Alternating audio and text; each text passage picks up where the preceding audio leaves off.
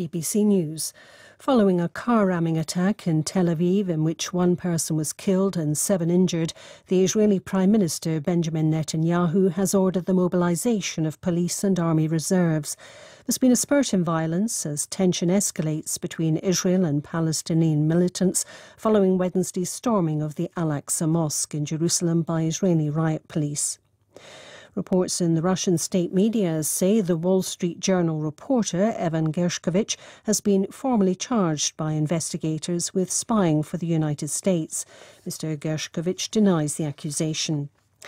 Poland's Agriculture Minister Robert Telus says Ukraine has offered to suspend its grain exports to Poland after its cheaper grain caused anger among Polish farmers.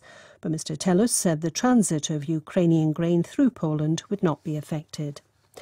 North Korea says it has successfully tested an underwater nuclear attack drone. It said the weapon travelled underwater for 71 hours before detonating its warhead. The New York Times says a new batch of classified documents has surfaced on social media, appearing to detail American national security secrets from Ukraine to the Middle East and China.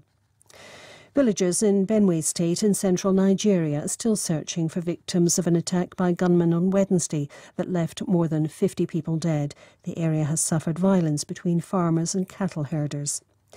Justice Clarence Thomas of the US Supreme Court has said he believed free and luxury trips he took with a billionaire Republican donor did not break disclosure guidelines. Justice Thomas allegedly accepted holidays from the real estate mogul Harlan Crow for 20 years.